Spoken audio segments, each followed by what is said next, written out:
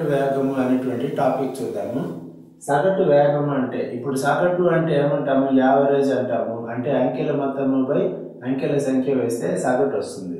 అట్లాగే సగటు వేగము అంటే ప్రయాణించిన మొత్తము దూరముపై ప్రయాణానికి పట్టిన మొత్తము కాలము. అంటే d1, d2, d3 ఇటువంటివన్నీ కూడా d1 అంటే డిస్టెన్స్, మొదటి డిస్టెన్స్ని d1 అని, రెండో డిస్టెన్స్ రెండో దూరాన్ని d2 అని, మూడవ దూరాన్ని d3 అని. d అనేది ఎందుకు పెట్టామంటే డిస్టెన్స్ అనే మీనింగ్ తోటి పెట్టామన్నమాట. తర్వాత t1 అంటే కాలం, టైం 1, టైం 2, టైం 3 అనే ఉద్దేశంతో t1, t2, t3 పెట్టాము. మొదటి దూరము, రెండవ దూరము, మూడవ దూరము ఇలా దూరాలన్నీ కూడుకొని వాటిని కాలాలన్నీ కూడి దాంతో కనుక భాగిస్తే సగటు వేగం అనేది వస్తుంది. దీనిలో ఒక్కొక్క సూత్రం ఉంది చూడండి. ఒక వాహనం x కిలోమీటర్ల దూరాన్ని s1 వేగంతో, s అని ఎందుకు పెట్టాము అంటే స్పీడ్ అనే అర్థంతో, వేగము అంటే ఇంగ్లీష్లో స్పీడ్ అంటారు కాబట్టి s1 వేగంతోను మరొక x కిలోమీటర్ల దూరాన్ని s2 వేగంతోను ప్రయాణించిన, అంటే ఇక్కడ x కిలోమీటర్లు, ఇక్కడ x కిలోమీటర్లు, దూరము సమానం, ప్రయాణ దూరాలు సమానం ఇక్కడ, కానీ వేగం మార్పు. అంటే సపోజ్ ఒక 80 కిలోమీటర్ల దూరం ఉంది, ఒక 30 కిలోమీటర్లు దూరము కొంత వేగంతో, తర్వాత 50 కిలోమీటర్ల దూరం ఇంకొంత వేగంతో స్పీడ్ పెంచి ఇంకా వేగంతో ప్రయాణం చేస్తే అలాగనుకుంటే అప్పుడు సగటు వేగం కనుక్కోవడానికి 2s1 s2 అంటే 2 ఇంటూ మొదట ఇచ్చినటువంటి వేగము, తర్వాత ఇచ్చినటువంటి వేగము, ఆ రెండు వేగాల మొత్తము దాంతో కనుక భాగిస్తే సగటు వేగం వస్తుంది. ఈ సూత్రాన్ని ఎప్పుడు వాడతారు అంటే చూడండి, పాఠశాలకు వెళ్ళి తిరిగి రావటం, స్కూల్కి వెళ్ళి తిరిగి వచ్చాడు అంటే ఇంటి దగ్గర నుంచి స్కూల్కి ఎంత దూరం ఉందో స్కూల్ నుంచి తిరిగి ఇంటికి వచ్చాడు కాబట్టి అంతే దూరం ఉంటుంది, దూరాలు సమానం, ప్రయాణ దూరం. అలాగే పక్క ఊరికి వెళ్ళి తిరిగి రావడం, కొండపైకి వెళ్ళి తిరిగి రావడం, బస్ స్టాండ్ నుంచి ఒక ఊరికి వెళ్ళి మళ్ళీ బస్ స్టాండ్కి తిరిగి రావడం, ఇటువంటి సందర్భాల్లో ఈ సూత్రాన్ని ఉపయోగిస్తాం మనం. కొన్ని సమస్యలు చూద్దాం వీటి మీద. ఒక విద్యార్థి తన ఇంటి నుండి 10 km/h వేగంతో పాఠశాలను చేరి తిరుగు ప్రయాణంలో 15 km/h వేగంతో ప్రయాణించిన అతని సగటు వేగం ఎంత? పాఠశాల నుంచి ఇంటి నుంచి పాఠశాలకి దూరాలు సమానం కాబట్టి ప్రయాణ దూరాలు ఈ సూత్రాన్ని వాడతాం మొదటి సమస్యని సాధించడానికి.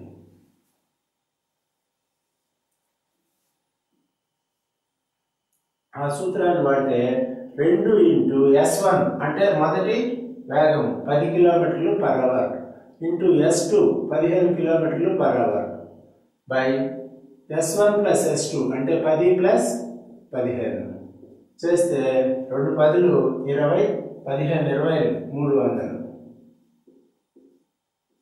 బై 10 ప్లస్ 15 25, 2 10లు 20, 20 15 300 బై 25, 25 ఒకట్లు 25, ఇక్కడ ఒకటి ఇక్కడ ఒకటి, 30లో 25 పోతే 5 మిగులుతుంది, పక్కన 0 50, 25 2 50 అంటే 12 km/h అనేది సగటు వేగం.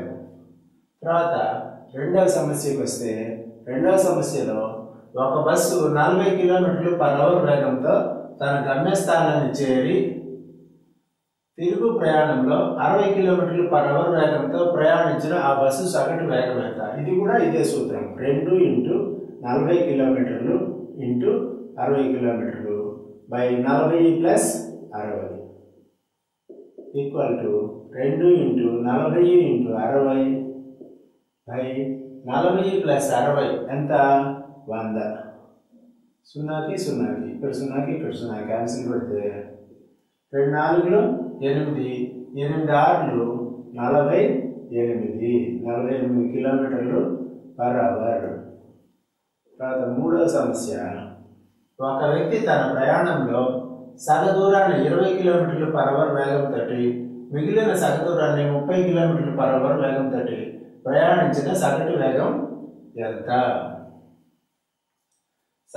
ఒక సపోజ్ 80 కిలోమీటర్ల దూరం ఉంది, సగం దూరం అంటే 40, తర్వాత సగం కూడా 40 అంటే దూరాలు సమానం, ఇక్కడ కూడా ప్రయాణ దూరాలు సమానము కాబట్టి దీనికి కూడా 2s1 s2 by s1 plus s2 సూత్రం వేస్తే 2 ఇంటూ 20 ఇంటూ 30 కిలోమీటర్లు by 20 plus 30 equal to 2 into 20 into 30 20 plus 30 ఎంత 50 0 0 5 ఒకట్లు 5 నాలుగులు 2 నాలుగులు 8 8 మూడు 24 కిలోమీటర్స్ పర్ అవర్. తర్వాత 4వ సమస్య, ఒక కారు 30 నిమిషాల్లో 45 కిలోమీటర్ల దూరాన్ని తర్వాత 1.5 గంటల కాలంలో 60 కిలోమీటర్ల పర్ అవర్ వేగంతో ప్రయాణించను. అయినా దాని యొక్క సగటు వేగము ఎంత? ఈ మొదటి సూత్రానికి వెళ్ళాలన్నమాట. ఇక్కడ చూడండి, దూరాలు మారిపోయినాయి. 45 కిలోమీటర్లు 60 కిలో, ఇది ఇక్కడ వేగం వచ్చింది, ఇక్కడేమో ఒక దూరం ఇచ్చారు. చూడండి, D1 వచ్చి 45 కిలోమీటర్లు, T1 వచ్చి 30 నిమిషాలు. దీన్ని గంటల్లోకి మార్చుకోవాలి. 2 గంటల్లో ఉంటాయి కాబట్టి ఇది 60 కిలోమీటర్లు పర్ అవర్, 1.5 గంట కాబట్టి 30 నిమిషాలని కూడా గంటల్లోకి మార్చాలి. 30 నిమిషాలు అంటే 6 గంట కాబట్టి 1/2 గంట. తర్వాత ఇక్కడ ఏమి ఇచ్చారు చూడండి, T2 ఇచ్చేసారు 1.5 గంట. D2 రాలా అంటే రెండవ దూరం తెలియదు, వేగం తెలుసు. S ఇచ్చారు 60 కిలోమీటర్లు పర్ అవర్. మనకు సూత్రం తెలుసు ఏంటంటే D equal to S into T అని. S ఇంటూ T అంటే దూరము ఈక్వల్ టు వేగము ఇంటూ కాలము. ఆ సూత్రం తెలుసు కాబట్టి వేగము 60 కిలోమీటర్లు, కాలం 1.5 గంట అంటే 3/2. చూడండి, 2 ఒకట్ల 2 ప్లస్ 1 3, 2 ఒకట్ల 2, దానికి 11లో ఉండేటువంటి 1 కూడితే 3 అవుతుంది, 3/2. 2 ఒకట్లు 2 30, 33 90 కిలోమీటర్లు. ఇది D2. ఇప్పుడు D1 వచ్చింది, D2 వచ్చింది, T1 వచ్చింది, T2 వచ్చింది. కాబట్టి మొదటి సూత్రాన్ని వాడితే సగటు వేగము equal to D1 plus D2 అంటే 45 plus 90 by T1 plus T2 అరగంట ప్లస్ 1.5 గంట ఈక్వల్ టు 90 45 కలిస్తే 135 అవుతుంది. 1.5 గంట అరగంట కలిస్తే 2 గంటలు అవుతాయి. 2 6 12, 1 5 15 ఉంటుంది. 2 7 14.5 కిలోమీటర్లు పర్ అవర్ వేగము, సగటు వేగం. ఇది 4వ సమస్య. ఇప్పుడు 5, 6 సమస్యల్ని చూద్దాం.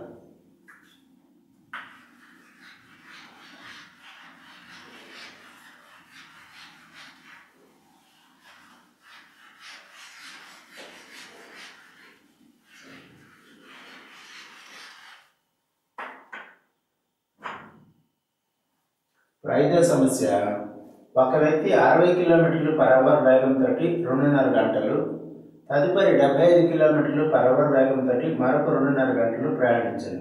అయినా సగటు వేగము ఎంత? తర్వాత ఇక్కడ S1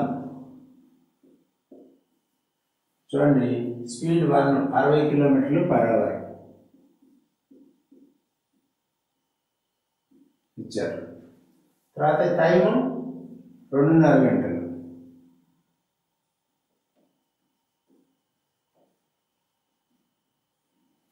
తర్వాత తదుపరి 75 కిలోమీటర్లు పర్ అవర్ వేగంతో మరొక 2.5 గంటలు ప్రయాణం చేశాడు. S2 వచ్చి 75 కిలోమీటర్లు పర్ అవర్, టైం వచ్చి మళ్ళా 2.5 గంటలు ప్రయాణం చేశాడు. సగటు వేగము ఎంత? ఇప్పుడు D1 D2 కనుక్కోవాలి. D1 కావాలంటే S1 ఇంటూ T1 అంటే దూరం ఈక్వల్ టు వేగము ఇంటూ కాలం. ఆ సూత్రం ప్రకారము S1 అంటే 60, కాలం 2.5 గంట అంటే 2 2 4, 4కి 1 కూడితే 5 వస్తుంది, 5/2. 2 ఒకట్లు 2 30, 35 150 కిలోమీటర్స్. అలాగే D2 రెండవ దూరం కనుక్కోవాలి. D2 equal to S2 into T2 S2 into T2. S2 ఎంత 75 కిలోమీటర్లు, T2 2.5 గంటలు. 75 ఇంటూ 2.5 గంటలు అంటే 5/2, 5లో సగం 2.5 అంటే, అందుకని 5/2. ఇక్కడ 2 1 2 3 6 15 ఉంటుంది, 2 ఏళ్ళ 14.5, 337.5 ఇంటూ 5, 5 తోటి గుణిస్తే 5 5లు 25, 5 ఏళ్ళ 35, 1 2 37, మళ్ళీ 5 3 15 3 18, అంటే 187.5 కిలోమీటర్స్. ఇది D2. ఇప్పుడు సగటు వేగం కనుక్కోవాలి అంటే మనము D1 plus D2 by T1 plus T2. D1 ఎంత 150 కిలోమీటర్లు, D2 ఎంత 187.5 కిలోమీటర్లు బై T1 మొదటి టైం 2.5 గంటలు, తర్వాత టైం కూడా T2 కూడా 2.5 గంటలు. 150 187, 150 150 వచ్చి 300, 150కి 187కి మధ్య తేడా 37, కాబట్టి 337.5 వస్తుంది బై 5 గంటలు. 2.5 గంట 2.5 గంట పుడితే 5 గంటలు. ఇప్పుడు 5 తోటి దీన్ని భాగాహారం చేస్తే 5 6లు 30, 33 ఉంది, 5 6ల 30, మళ్ళా 37 వస్తుంది, 5 7 35, 35 పోతే 37లో 2 మిగులుతుంది. పాయింట్ పెట్టుకుంటే ఆ 2 పక్కన 5 25, కాబట్టి 5 5లు 25, 67.5 కిలోమీటర్స్ పర్ అవర్ అనేది సగటు వేగము అవుతుంది. తర్వాత 6వ సమస్య చూద్దాం. ఒక కారు క్రింద నుండి కొండపైకి 40 కిలోమీటర్ల పర్ అవర్ వేగంతో ప్రయాణించి తిరుగు ప్రయాణంలో తన వేగాన్ని 50% పెంచి ప్రయాణించిన సగటు వేగము ఎంత అన్నారు. చూడండి, దూరం మాత్రం సమానం. కొండ కింద నుంచి కొండపైకి పోయారు, కొండపై నుంచి కొండ కిందకి వచ్చారు. కాబట్టి రెండు వేగాలు కనుక్కునేస్తే 2s1 s2/s1 + s2 అనేటువంటి సూత్రాన్ని ఉపయోగించి ఈ సమస్యను సాధించవచ్చు. చూడండి, మొదటి వేగము s1 వచ్చి 40 కిలోమీటర్లు పర్ అవర్, s2 వచ్చి దీనికి 40 కిలోమీటర్లు పర్ అవర్ వేగానికి 50% పెంచి ప్రయాణం చేశారు. అంటే 40లో 50% ఎంత? 40 ప్లస్ 40లో 50%, అంటే దీనికి పెంచారు కాబట్టి ఈ 40 కిలోమీటర్లకి దానిలో 50% ఎంతో కనుక్కొని కూడితే వస్తుంది అనమాట. 40 ఇంటూ 50% అంటే 50/100 రాయాలి. ఈ 0 ఈ 0 ఈ 0 ఈ 0 క్యాన్సిల్ పడితే 40 ప్లస్ 4 5లు 20, అంటే 60 కిలోమీటర్లు పర్ అవర్ వేగం s2. ఇప్పుడు s1 తెలుసు, s2 తెలుసు. సగటు వేగం కనుక్కోవడానికి 2s1 s2 సూత్రం వేస్తే 2 ఇంటూ s1 40, s2 వచ్చి 60 బై s1 ప్లస్ s2 అంటే 40 plus 60 equal to 2 into 40 into 60 by 40 plus 60 ఎంత? 100. ఇక్కడ 0కి ఇక్కడ 0కి ఈ 0కి ఈ 0 క్యాన్సిల్ కొడితే 2 4 8, 8 6లు 48 కిలోమీటర్స్ పర్ అవర్ అనేది సగటు వేగము ఈ సమస్యకి. ఇప్పుడు రైలుపై ట్రైన్స్ మీద కొన్ని సమస్యలు చూద్దాం. ట్రైన్స్ అంటే రైలు మీద కొన్ని సమస్యలు చూద్దాం.